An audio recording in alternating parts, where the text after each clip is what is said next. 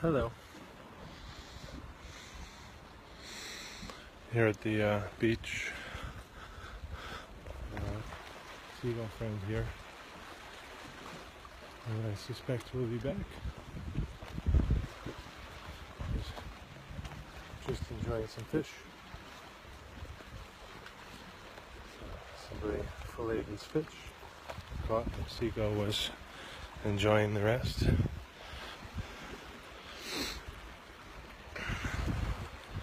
Here at sunset. So I may shift the camera to let you enjoy that.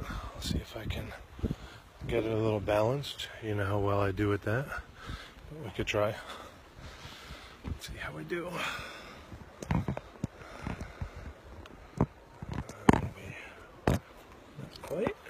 Maybe something more like that. Looks pretty level-ish. I'm on slippery rocks here, but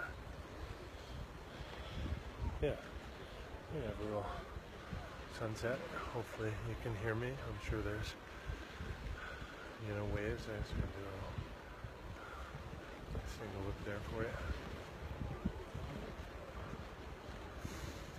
So there may be some waves and wind, even people talking that are here.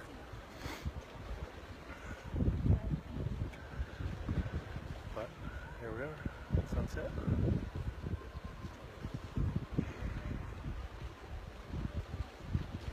So it gets me thinking about tides. Kind of have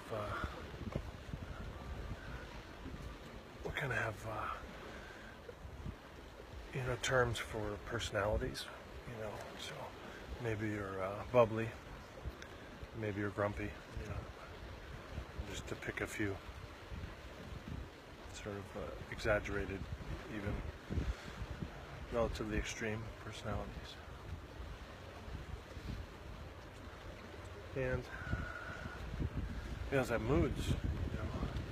Could be very excited, could be very downcast, it could be joyous, it could be dejected, it could be excited, it could be contemplative.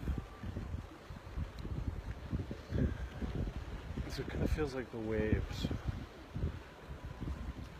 are more like when they have a gulls fly across here. It might be nice. So there'll be a few more moments. It's under the moon now.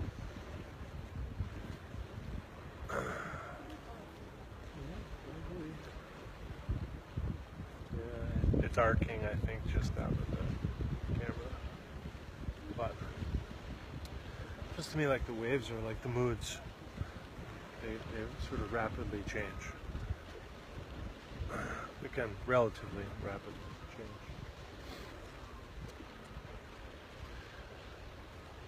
The tides also change, but less rapidly than the waves.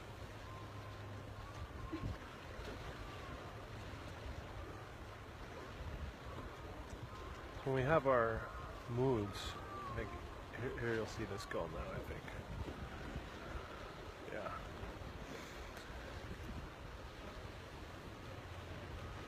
So we have our moods analogous to the waves. And then we have our personality, which maybe is a little bit more analogous to the given breadths or depths of some body of water. But I don't think that we have an idea or a term for something between personality and mood, like the tide also changes, but with less frequency than the waves, but with more frequency than channels are carved by the currents. So as I was walking over here to the beach, I was kind of thinking about, is there a tide of personality? Do we have sort of not just personality, not just a mood, but do we have a mode? within which there's shifts of mood. So one thought that I had was that in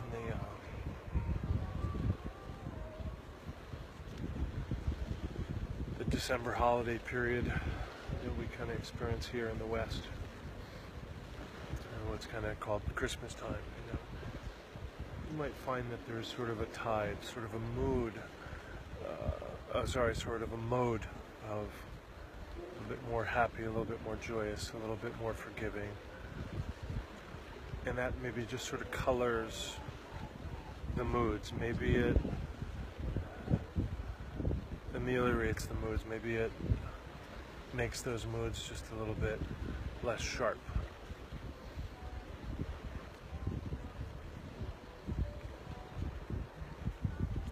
So is there, over some period of time longer than you might expect a mood to shift or metamorphosize? Is there some other period where a mode, maybe it's like vacation mode, where all of your moods are just shifted a little bit more? And maybe there's a mode of grief, where within the grief period you laugh at a joke and you get curious about something and you get disinterested in other things and excited about other things. But maybe there's an overall cast, an overall tone shift. That title shifts because overall your moods are colored by this other experience.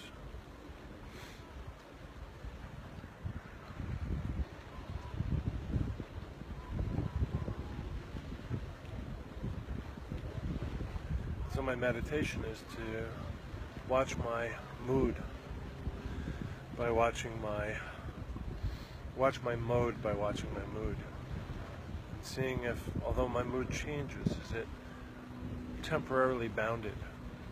Is it temporarily colored by some mode, by some particular shift of my tide, which doesn't reach the level of personality, but is greater than the level of mood? So it isn't about my particular feelings, but it's sort of the cast that these feelings have these days. Perhaps this weekend, perhaps this summer, perhaps this season, perhaps during this period of grief or honeymoon or something.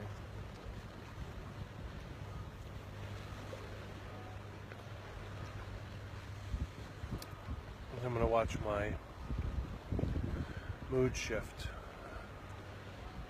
I think what I'll do is I'll give you a little look around too. So perhaps you can see the moon and the colors along the horizon. See me spill my steamed milk almost, or sort of. Maybe you can see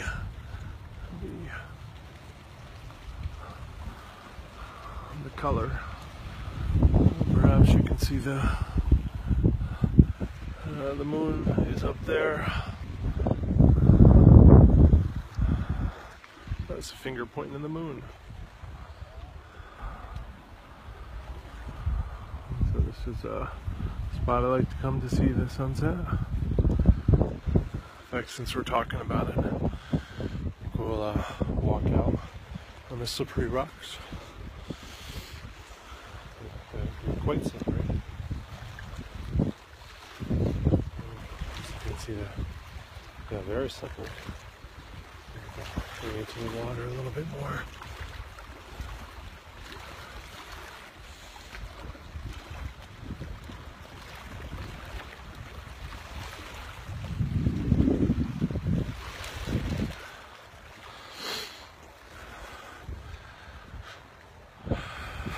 So the color in the sky is changing, and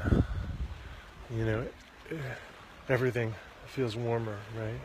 As these colors change, everything feels this particular way. Everything is cast a particular way. And so maybe I can encourage you to pay attention to your moods to see if you can see your mode. Whether or not that's true, it seems to me there might be a nice analogy with the tides. A change at a different rate than the obvious change. It's very easy to look at the water and think only of the waves. We come to know the tide through patience and attention. Maybe in the same way we can recognize our own tide. So thank you.